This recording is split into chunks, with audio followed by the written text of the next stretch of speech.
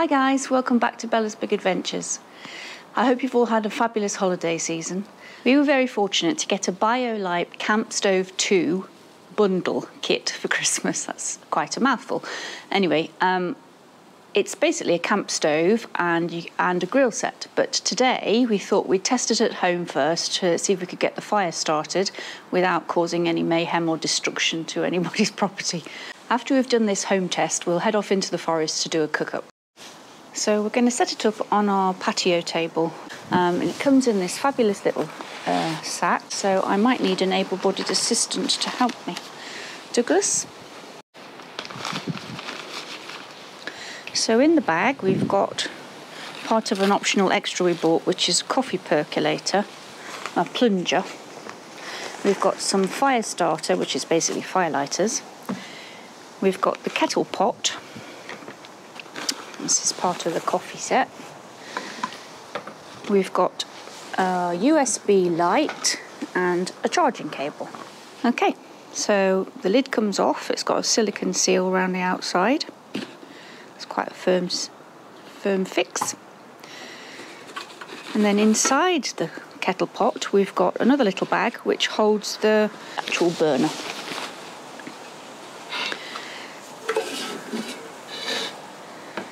There we go. This is the main workings, which attaches to the burn chamber.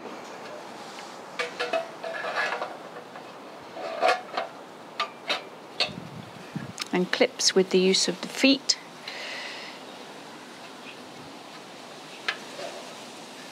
There we go. And there we have it. So this is the cook pot, which can be used for food or boiling water. Today we're just going to light the fire and boil some water to make some tea or coffee.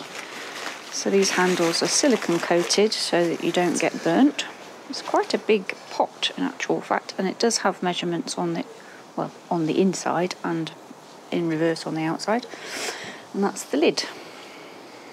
It does tell you not to put charcoal in it, just to use, well, generally if you're out camping you're going to be using twigs and bits of wood that you can find. Right, we've collected together a little pile of kindling, and we've worked out that the pieces of wood don't really need to be more than 4 or 5 inches high. The idea is that it doesn't stick out above the top of the pot. Now you can buy some wooden pellets which are food grade, so that if you are cooking with the stove grill, then it doesn't give off any nasty chemicals. Just turn her around so I can see all the dials and things. Okay, on the front of the power pack there are 3 LED settings, and basically there's an on switch here. So this one tells you how charged it is. This one is the fan to actually aid the fire, and this one is how strong your fire is actually burning. At the front here there's also a little USB socket so that you can charge it in advance, but actually the fire charges it for you as well, so it means you can charge your mobile phone. Okay, we've got the fire starter in the pot. We've just got to let it burn now. And it shows you how charged. At the moment there's only 3 little green lights, so hopefully as the fire burns it'll start charging that up. And we have got a fire extinguisher on hand just in case we start setting fire to our patio. Okay, so now then we've got a jug here, and we're going to put a litre of water in it, cold water. Oops, flames. And see how long it takes to boil. Put the lid on. Doug can just do that, save me burning my arm. It's quite a firm seal, and it can go on the top now. You will obviously have to keep filling her up, taking the pot off to actually top up the fire. And if you want to boil, they recommend you put it on a high setting, so the fan on a high setting, that is. Now there's a thermo generator, apparently, I may have that wrong, inside this yellow pack, and this doesn't get hot, so it means you can actually plug in your mobile phone charger here and the fire generates electricity, which is brilliant. Now we bought the optional extra coffee plunger, ably demonstrated by Douglas here, and it literally just screws together. It just works like a bodrum plunger, so we'll give it a go and we'll give you our honest opinion if it doesn't work. But there is water beads forming on the inside of the plastic lid now. And actually this metal piece isn't hot. It's actually got a separator to stop you scalding yourself. So that's quite clever. As I said, it does come with a charging cable. That's if you wanted to charge the power pack up before you go out. But it also has this little light. So if you're out camping of an evening, it just plugs into the front here. There we go. And then it bends up into position.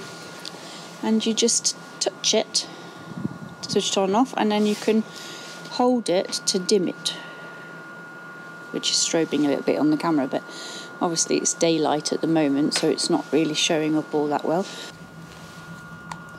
Now then, the green light, I don't know if you can see, has actually gone up.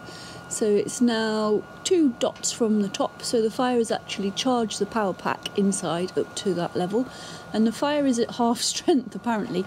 We have only got it on 2, so I'm just going to put the fan up a little bit more. Alright, we have to keep restocking, otherwise it will go out, as we've been warned. It's almost boiling, and we've only put 2 lots of extra wood in. We've turned the fan up now because the flames have stopped billowing out of the side. They claim it can boil a litre of water in 4.5 minutes, but other people have done tests and it was anything between 4.5 and 12, so I suppose it depends how hot your fire is burning. Right, we seem to have a rolling boil. Obviously we've still got quite a nice fire so that you can warm your hands by. Swirling round where the air vents are blowing air round through the fire. Very clever. Okay, so now we need to take this lid off, which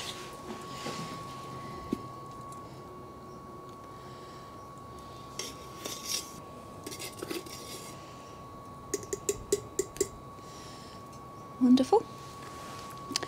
And then we'll push the plunger onto the top until it touches the water, and we just let it stew for a little while. Okay, so it's been stewing for a little while, and now we're just going to push the plunger down. Not sure if the lid fits on with the coffee plunger in or not. Oh yeah, it does. Hopefully I've put the lid on properly. Our first pot of coffee. So the part we haven't shown you yet is the grill, and it comes with a cover and some legs to stabilise it. So the cover clips on and can be used as a tray, which is quite handy. It's quite a firm seal.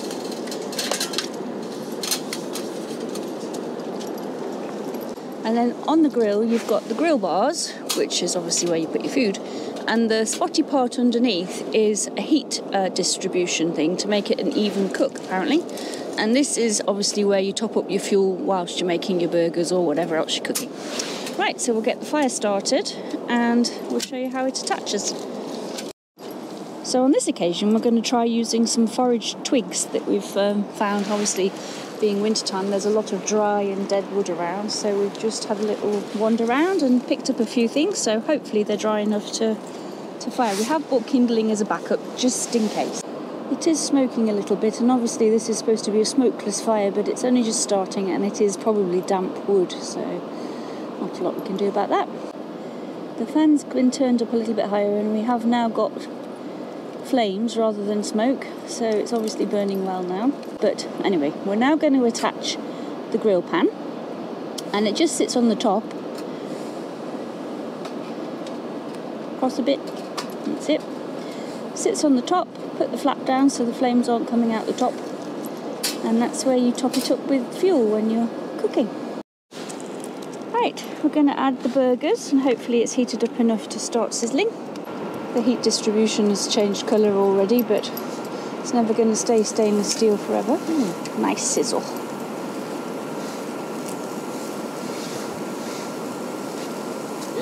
Tongs!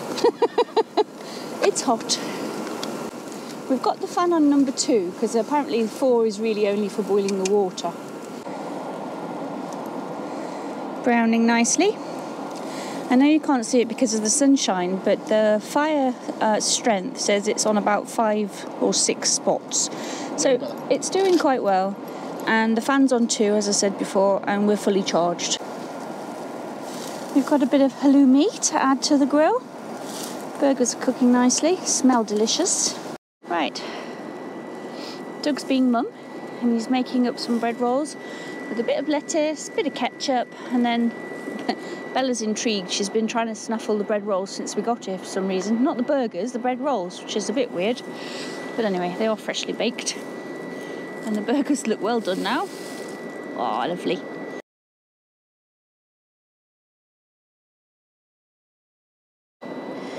We've put the coffee pot on. As you can see in the background, the grill's looking decidedly dirty, but at least there's a plastic cover that goes over the top for when you're moving around. And the verdict on the burger, Doug? Good? We're good. We're getting bubbles and steam. So I think we're ready for the coffee now.